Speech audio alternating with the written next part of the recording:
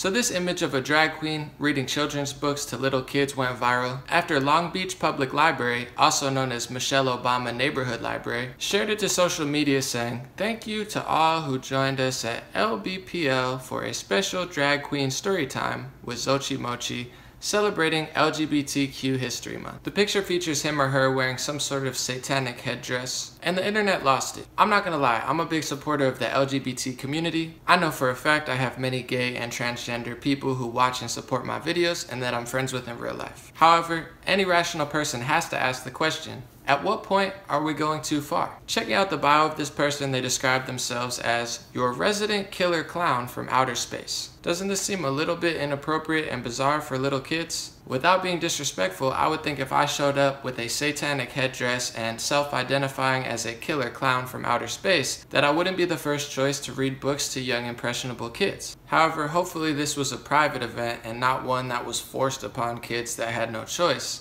And with that being said, pretty much all of these kids had no choice because it was probably their parents' decision to say, hey, this is a great idea and a great event for my little kid. What do you think? Gone too far, or this is the new norm? I know these type of events have become oddly common in the United States for little children. Just this week it was announced that girls can now be Boy Scouts. Wow, hooray, what a big social justice and gender equality win. It's not like we already had the Girl Scouts, who make great cookies by the way, I love Thin Mints. By being as respectful as possible, I just feel like we're going a little bit too far. Since this video might go viral, and I have to be honest, I think there are way more important issues to talk about and bring to light, like the fact that YouTube is now demonetizing and taking money away from pretty much all independent content creators in the name of equality and freedom and social justice. Facebook and Twitter's news section is getting unbearable in the name of equality and justice and mainstream media. So while I do understand that a lot of people think this event is pretty disturbing and unnecessary, it sheds light and raises a question to a bigger problem that we are seeing in America. When does too far left become too far? For most of this year, Google even changed the definition of fascism to call it a right-wing ideology.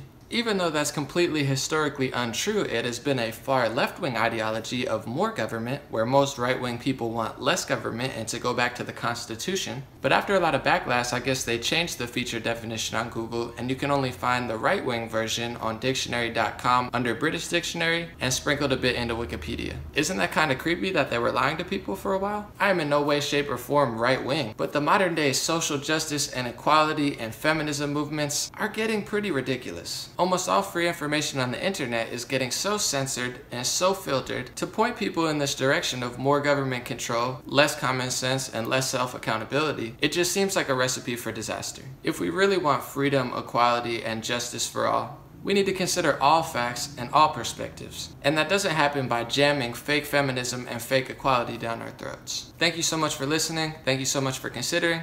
God bless you, God bless America, and God bless the world. God bless all human beings and all creatures on this planet. And let me know what you think in the comments, being as respectful as possible. If you'd like to donate to my news analysis, the link will be below as well. Thank you again.